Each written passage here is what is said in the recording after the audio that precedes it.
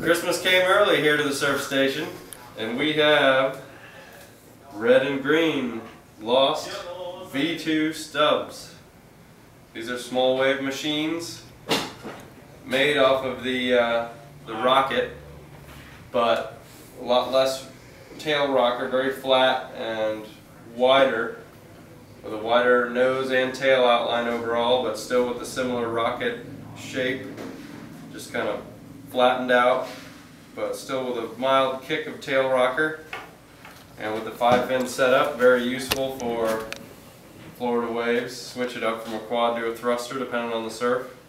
Pretty good single concave all the way through under your front foot, and single all the way through the fins actually, so it's going to be a really loose, responsive board. Single concaves have a very good release point and pivot point for small waves, for when you get them up in the lip and in a lot of speed and looseness through flat sections as well, especially if you ride it in the quad setup on a flatter, mushier day. Get it level here. Very flat overall. Doesn't quite have the kick of the original rocket, so that'll be better for Florida waves where you're not really turning right in the pocket. You're more projecting down the line, and then it's just got a very slight flip in the nose. But overall, very flat board.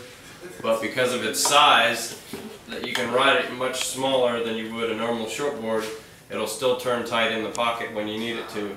Very pivoty, especially with the thruster setup on maybe a little bit bowlier day. But as you can see too with the foil, the rails are nice and pretty low, not too boxy, but it definitely has a lot of hidden volume up through the middle all the way. So plenty of paddling volume. Keep it going through the flat and mushy stuff. But overall, one of those boards you could ride 75 to 90% of the time here in Florida. So stop on by and check them out for yourself.